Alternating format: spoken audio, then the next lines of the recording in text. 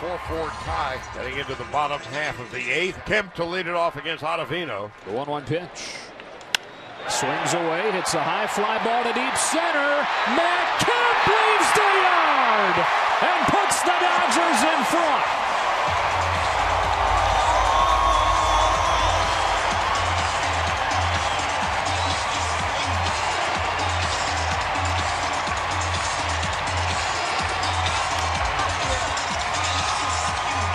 You're struggling, but you're the guy they've counted on. And then you get hot, and you come through late with a home run. It's a big night. Kemp has knocked in 4 of the 5 runs. The 1-2.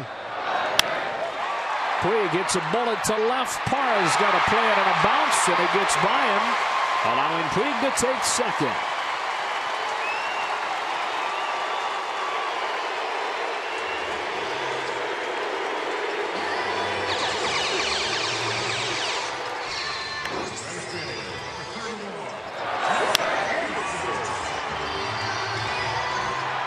This is right in between. Parra is an outstanding outfielder. That one, it was an odd kick.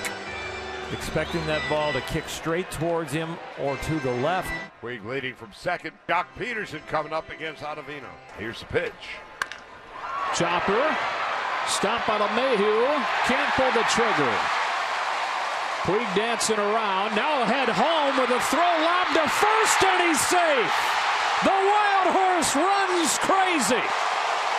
LeMahieu did a great job to get to the ball in short right field.